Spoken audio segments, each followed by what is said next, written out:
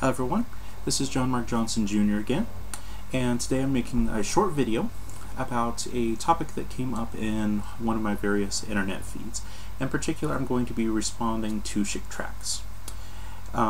Chicktracts, as anyone who's vaguely aware of them will know, they're a KJV only group, and like a lot of KJV only groups, they're a little bit more on the rabid side as far as this is the one exact version of Scripture that we must use, and it is verbally perfect, more or less, is what they believe. That this is basically exactly how everything has to be said. They're not KJV onlyists who would say we prefer this translation. They're not KJV onlyists who would say we believe that this text form is more correct. No, they would say we want this exact verbiage. It has to be just this way. They wouldn't necessarily say verbally inspired in English, but their beliefs come pretty close to it on a functional level. And of course, I don't have time here to address every single claim that they make, because they make a lot of them.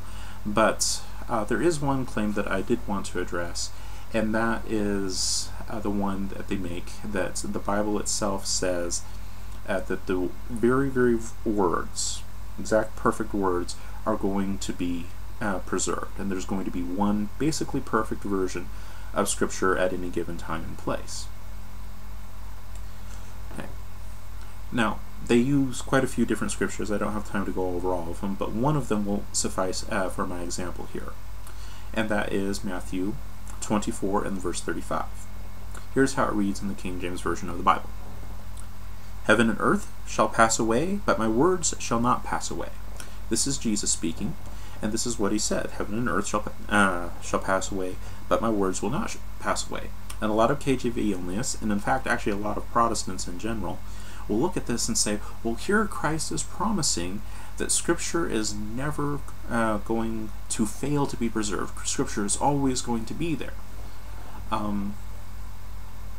And to a certain extent, I would actually agree with that statement, but at the same time, one does have to keep in mind the original context of where this verse fits in Scripture, what is said around it, and one also has to keep in mind the original audience. That is, if you come up with a meaning that would be foreign to those people who originally heard it, people who originally received it, then you're basically innovating. You're coming up with something that no one has seen before, and that's wrong. Okay. If you're the one who comes out with some special insight that no one before you has seen, and especially not the original audience has seen, then guess what? You're wrong.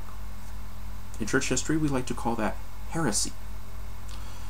So let's take a look at the surrounding context of Matthew 24:35 and make sure that we're understanding it properly as it applies to Scripture. Going just a few verses beforehand, just so that we can get a little bit more context here. Let's start in verse. Let's start with verse 32. That'll be decent. I would definitely recommend that you go back and read all of Matthew 24 if you get the chance, but to give at least the basic context of what I'm trying to get across, we can start with 32. This is still Jesus speaking, of course. He says, "Now learn a parable of the fig tree. When his branch is yet tender, and putteth forth leaves, ye know that summer is nigh. So likewise ye, when ye shall see all these things, know that it is near, even at the doors. Verily I say unto you, this generation shall not pass till all these things be fulfilled. Heaven and earth shall pass away, but my words shall not pass away. But of that day and hour knoweth no man, no, not the angels of heaven, but my Father only." So what's the context here? What is it that we're talking about in general? Well, we're talking about the fulfillment of what God has promised is going to happen, happening. We're basically talking about the fulfillment of Scripture, the fulfillment of prophecy. So that's the immediate context. And so in that context of prophecy and things coming to pass that have been promised to come to pass, Jesus says, heaven and earth will pass away, but my words shall not pass away. So what does that mean in context? What that basically means in context is that what I've promised is going to come to pass. That's what pass away would mean in that context. It doesn't mean that the very words themselves are, going to be written on a golden tablet somewhere and it's going to be preserved. It doesn't mean that it's going to be preserved in a particular form or in a particular copy or a particular translation or anything like that. It's not talking about that. It's talking about those things that have been promised regarding end times actually coming to fulfillment, okay, being done away with. Okay, God's promises will stand. Heaven and earth are not going to stand. They'll be done away with.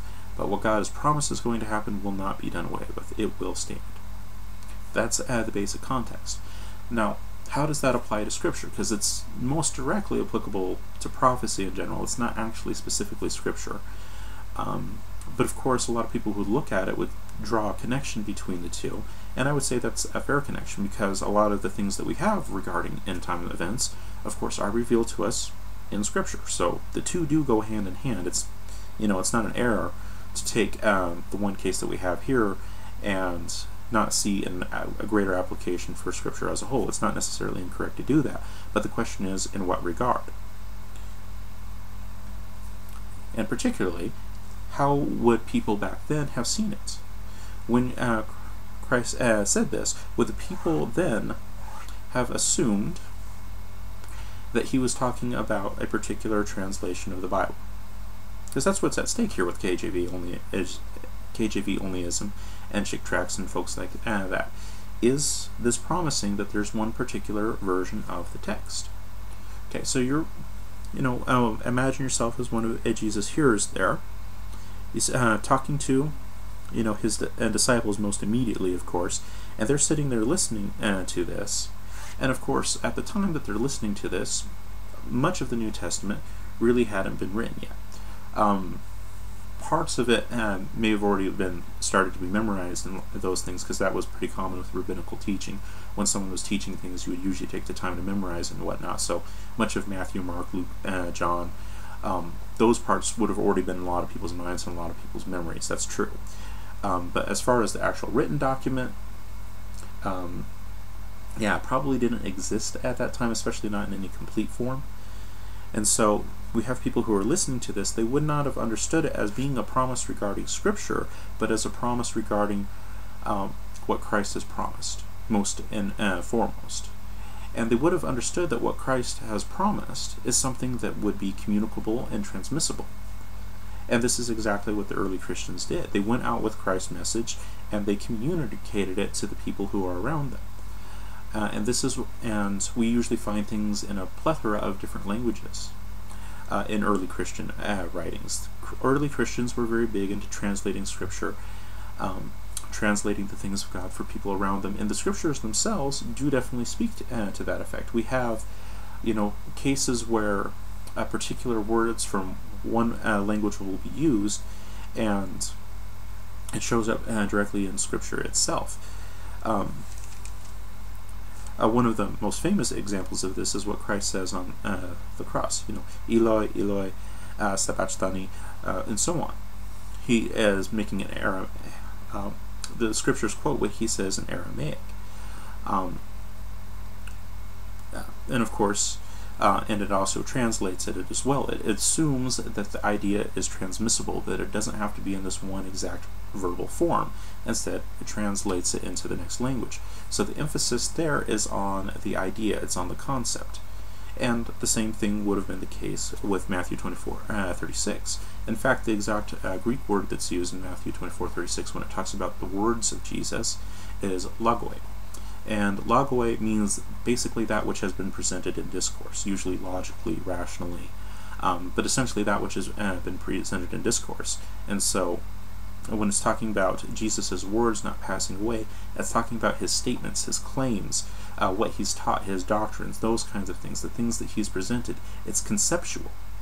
It's not verbally specific, though, and they would not have understood it as being verbally specific. And even when they translate Scripture, when they compose Scripture, they do not compose it as being verbally specific. They take something represented in one language, Eloi, Eloi, sabachthani, and then they go ahead and they translate it. And they leave both of them in there, and they're just fine with that. They say, here's what was said as to what the actual verbal form was, and here's what it means. They're trying to communicate the idea The emphasis is always on the idea, not on the exact verbal form. And so this is the problem that I have when KJV onlyists try to use passages like this to say that there has to be one exact verbal form. It doesn't match up with what the surrounding context is, first and foremost. The surrounding context is, in the case, more so of prophecy than it is Scripture as a whole. That being said, prophecy is a part of Scripture as a whole, and so there is a broader application there, but how is it applied? It is applied as to concept, not as to specific words, and that's how the biblical authors themselves write.